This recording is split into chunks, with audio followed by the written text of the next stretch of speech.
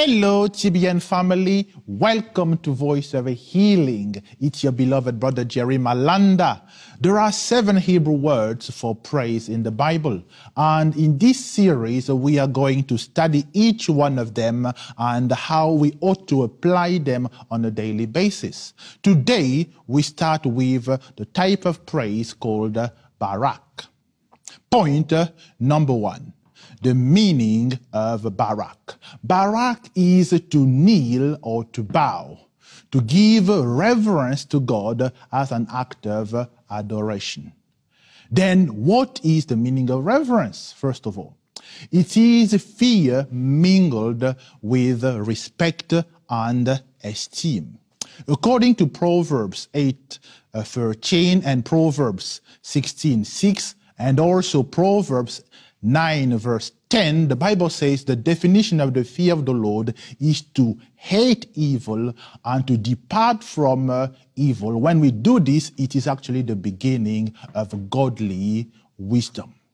In the book of 1 Samuel chapter 2, verse 12 to verse 13 to verse 36, the Bible tells us of the sons of Eli, the high priest. They were worthless men, for they practiced sexual immorality and financial manipulations in the temple of God. So they despised the Lord. This is not the way to reverence God. Even if we kneel down, we bow in church, but if we are living like the worthless sons of Eli, we are not being reverent in the name of Jesus. We are actually despising God and His word. David also, once upon a time in his life, he despised God when he committed adultery and murder. And the book of 2 Samuel chapter 12, verse 8 to verse 9 tells us that God said to David through the mouth of Nathan the prophet, I gave you your master's house, Saul's house, and gave you also the house of Israel and of Judah. And if that had been too little, I, the Lord, also would have given you much more. So why have you despised the commandment of the Lord to do evil in His sight? You have killed Uriah the Hittite with the sword. You have taken his wife to be your wife. So David also despised the Lord. I remember in 2009, the Lord came and spoke to me. He said to me, Jerry, do not despise me like David, the man after my own heart, despised me. And if you want me to give you whatever thing, just ask, and I'm going to give you whatever you desire. But do not despise my command. Do not despise me like David did once upon a time, and like also the sons of Eli did despise me when they practiced those sins. In 1 Samuel chapter 2, verse 30, God said to Samuel, I said indeed that the house of Eli and your father's house would walk before me forever. You are going to be high priest forever, you and your children. But now I, the Lord, I have changed my mind. He says, for those who honor me, I will also honor. And those who despise me shall be lightly esteemed. So God removed completely the family of Eli from being priests. And when actually the word of God and His commandments mean so little in our life, the power of God also is going to be very little in our life. The sons of Eli, they carried the Ark of the Covenant. They shouted, yet the Philistines defeated them. When you despise God by living anyhow, you are going to be a defeated Christian. Point number 2. God is not a tyrant. Now, when we talk about the fear of God in BaRaK, we should never see God as a harsh taskmaster, as a despot or a tyrant. No. But we should see God as a loving Father.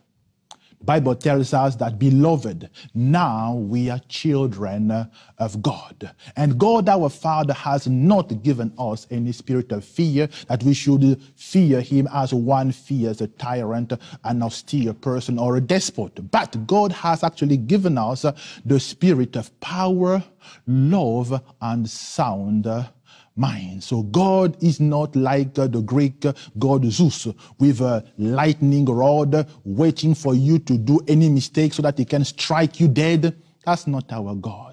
You need to believe that God is a loving Father. He so loved you in Jesus' name. The Bible tells us in 1 John chapter 4, verse 18, there is no fear in love, but the perfect love casts out fear, because fear involves torment.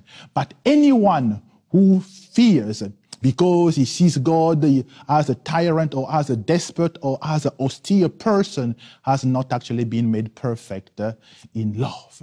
Hallelujah. But God wants you to love him and to see him as a loving Father. Stop thinking that he's a tyrant, a despot. That is not our God. Point number 3.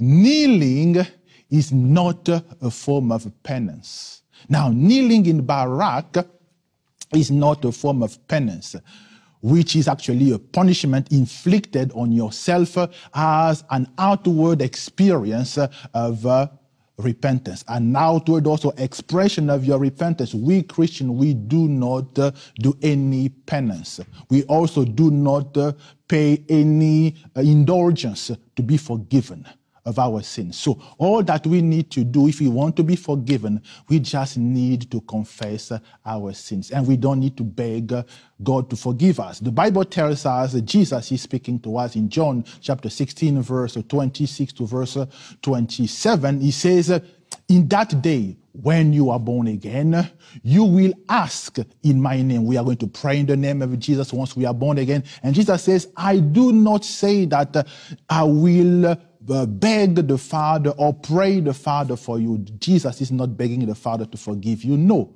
Why? Because the Father himself loves you, because you have loved Jesus and have believed that God sent Jesus and Jesus came forth from God.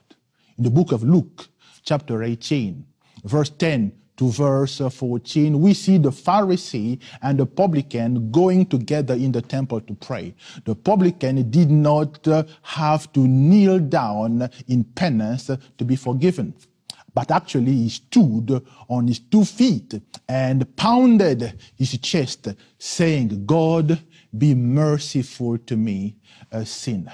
And all you need to do actually to be forgiven is to be actually genuine in your heart. So you genuinely repent and forsake your sins, and God is going to be faithful and just to forgive you. That's what 1 John chapter 1 verse 9 says. If we confess our sins and we forsake them, God is going to be faithful and just to forgive us our sins and to cleanse us of all unrighteousness.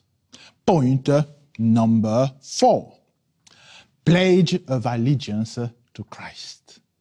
When you and I kneel in prayer in the form of BaRaK, what we're actually doing, we are pledging allegiance to King Jesus. In the Bible, the book of Romans chapter 14 verse 11, the Bible tells us that as I live, says the Lord, every knee, including your knee, shall bow, and every tongue shall confess to God. Now, a pledge of allegiance is a promise of loyalty to King Jesus and faithfulness to his constitution of his kingdom. That constitution is found in the Bible. God said to Hosea in Hosea chapter 6 verse 6, for I, the Lord, desire and delight in steadfast loyalty to me, to my word, and to my kingdom. Faithfulness in the covenant relationship that we have rather than sacrifice. And in the knowledge of God more than in burnt offering. So when we pledge our allegiance to King Jesus, all of our problems also will submit to Christ's lordship in the name of Jesus. Your cancer is going to bow. The demons that are tormenting you are going to submit to the lordship of Jesus. As it is written in Philippians chapter 2, verse 9 to verse 11, the Bible tells us that God also has highly exalted Christ and given him a name that is above every other name, that at the mention of the name of Jesus Christ our King, every knee shall bow. You are going to receive Christ as your Lord. Every knee shall bow. Of those in heaven, the angels, they bow to Jesus. Of those on earth, you, the born-again believer that has pledged allegiance to Christ Jesus. And of those who are under the earth, demons are going to submit to the authority of Christ Jesus and to his lordship. And of every tongue, the Bible says, every tongue shall confess that Jesus Christ is Lord, to the glory of God the Father. And so shall it be in Jesus' precious name.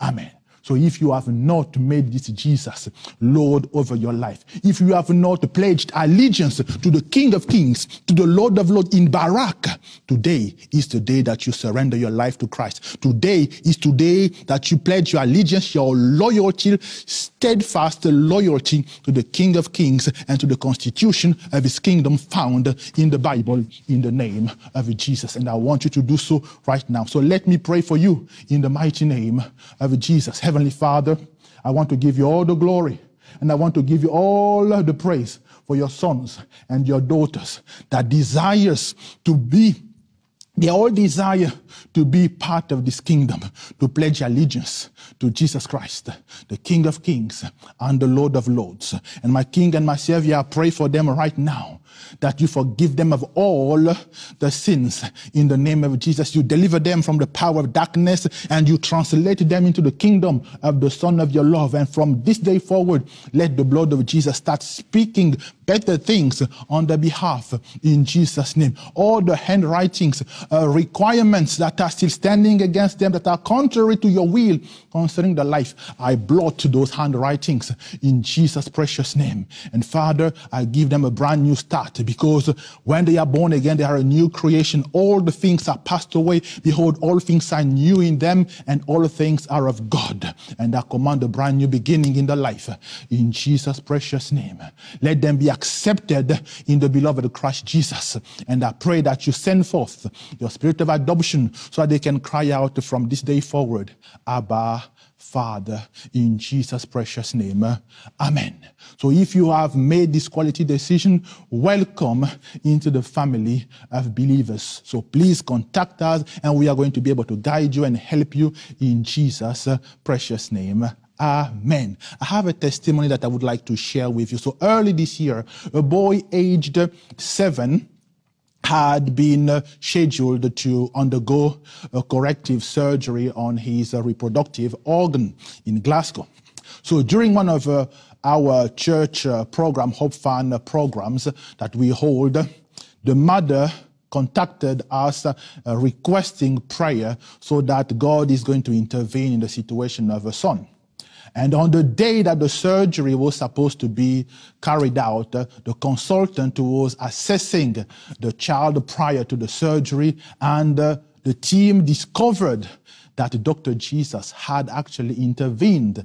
And actually the doctors in Glasgow ended up counseling that surgery for the glory of God. So glory be to God for his miracle in the name of Jesus. Now, I want to share a word of knowledge that I received while I was praying, preparing for this episode. As the Lord in a prayer time showed me in a vision someone with lupus, and that person, the body is actually being attacked. The whole immune system is actually attacking his own tissues and organ. And God wants me to pray for that lupus in the name of Jesus. So let me pray for that lupus in that person in Jesus' precious name. And if also you are suffering from any other autoimmune disease, lay also your hand on your body. And I'm going to pray in Jesus' name. Father, we want to give you all the glory. We want to give you all the praise, because the reason why you have revealed the case of that lupus is because you want to heal it in the name of Jesus. And Father, I give you all the glory and I give you all the praise, because you have not changed. And I command that lupus to leave the body of that person in the name of Jesus, from the crown of the head to the tips of the toes. I command perfect wholeness and I command perfect soundness immediately in Jesus' name. And Father, we bless you. We give you all the glory and we give you all the praise because you have not changed. And I pray also for anyone else that is suffering from any autoimmune disease. And I send forth your word right now in the name of Jesus. And I command total healing from the crown of the heads to the tips of the toes right now in Jesus' precious name. Amen. Now, I would like to pray for all of you under the sound of my voice. The Bible tells us in Luke chapter 8, verse 11, that the word of God is the seed. This is a potent seed, the incorruptible seed of the word, like Peter also told us. So I'm going to send forth the word of God in the form of a prayer. And God is going to heal all your sicknesses and all your diseases. The Bible says Jesus heals all manners of sickness and all manners of disease for his glory. He went about still doing good even today and healing all who are oppressed by the devil. Sickness and disease are oppressions of Satan. And today, our loving Father wants to heal you. He wants to deliver you. He wants to restore your life for his glory and the glory of the name of Jesus, the name that is above every sickness, every disease. Demons bow at the mention of the name of Jesus. They tremble at the mention of the name of Jesus. We serve a living God. He's a consuming fire. I want you to be in agreement with me, because if the two of us shall agree concerning a desired outcome for you to be healed, God is going to grant us the desires of our heart in Jesus' name. So lay your hands on your body in Jesus' name. And I'm going to pray right now in Jesus' name. Heavenly Father, we want to give you all the glory. We want to give you all the praise because you are the same yesterday, today, and forevermore. And I want to give you all the glory for everyone under the sound of my voice. And I pray, King of glory, that you stretch forth your hand right now. And I curse every sickness. I curse every disease right now. From the crown of the heads of the people to the tips of the toes, I command perfect wholeness and I command perfect soundness. According to the book of Acts, chapter 4, verse 29 to verse 30, the Bible says, look at the threats that the people are under, the threats of premature death, the threats of sickness, disease, my King and my Savior, and stretch forth your hand, that signs, wonders, and miracles may be performed in the name of your Holy Son, Jesus Christ. Deliver your sons today. Deliver your daughters today. In the mighty name of Jesus, I rebuke every sickness. Satan, remove your hand from the health of the children of God immediately. In the name of Jesus, I adjure you, Satan, leave, pack your loads, take all your sicknesses and your all diseases. Go. Right now, in Jesus' name, I command the blood of Jesus to speak better things on behalf of the people right now. Healing, restoration, and deliverance, because we overcame by the blood of the Lamb and by the word of our testimony. Father, let everyone have a testimony of divine healing in the name of Jesus Christ of Nazareth. There is someone you've been watching and you have been believing God for a child, that you and your partner you are going to have a child together. The Lord spoke to you before. The Lord spoke to you before that you and your partner need to be married, husband and wife. And when you are going to be married, husband and wife, not partners, husband and wife, the two of you are going to be able to have children. God is going to bless you in Jesus' name. So I want to pray for you, and you go do what God has told you to do. Go get married in Jesus' name. Father, we thank you because you are a merciful God. You keep on speaking, and when we are wrong, you keep on correcting us in the name of Jesus. They are desirous of a child, but my King and my Savior, you don't bless sin in the name of Jesus. So I pray for that wonderful man and woman, that they will do what is right in the name of Jesus. Because when we're in the right standing with the Lord, when our ways please the Lord, you are even going to make our enemies to be at peace with us. So I pray right now in the name of Jesus. I curse the spirit of barrenness and I command it to leave right now in Jesus' name. From the crown of the head to the tips of the toes, I command perfect wholeness and I command perfect soundness for the glory of God in Jesus' name. And Father, give them the strength to obey you in Jesus' name, to do what the Bible says we are supposed to do as a Christian, and then you are going to be able to deliver them for the glory of God.